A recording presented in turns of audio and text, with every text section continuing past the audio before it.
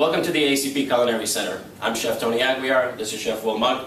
Today we're going to discuss our latest oven, the AXP22, and how it compares to the AXP20.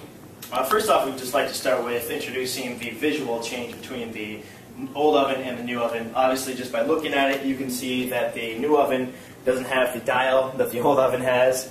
We've eliminated the dial, and also we've gone away from using the touchscreen. This new oven no longer has a touchscreen. So instead of the dial, we have the arrows for moving up and down, left to right, and instead of having the touchscreen, which prompts you for the different change to the menu, program things, we've gone to actual icons on the screen. And then also we've gotten rid of the on-off buttons are different. With the old oven, there actually used to be a button that said off, and then you touch the screen and turn on. Now the new one, it's just one button, the universal button for on and off, and you just press that to turn on and off.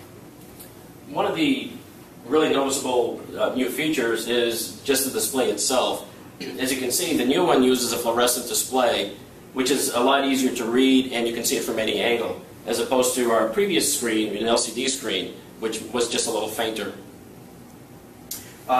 Also, that we've mentioned the icons are different between the two ovens.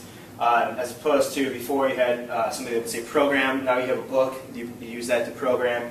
For the manual cook, you have a button that is, or a hand that's pointing at the screen to use. So you press that to do manual cook, and then this is your temperature change, which just changes the temperature of the oven. That's an actual bulb, so you realize that's for changing the temperature of the oven. The symbols really were put into place just because of the language barriers when you do business worldwide, and also just across literacy barriers that we might come across. One of the really nice features on the new oven is just the speed of refresh, how fast it starts cooking. So all I need to do is just put my item in, and I can either just push the arrow down to get to the item that I want to select, or just push the button that is associated with that item, and within a fraction of a second, the item will start cooking. And you know, it's just very fast to the whole process. It's one step instead of having multiple steps. Now, when you first go to use this oven in the morning, just like with the old AXP, you'll want to turn on to preheat the oven. But the difference between the old AXP20 and the new 22 is that with the old oven, you would see a rectangle that would fill up as the oven heated. Now, with the new one, there's an actual temperature bulb that looks like the mercury is rising within the bulb as the temperature rises within the oven.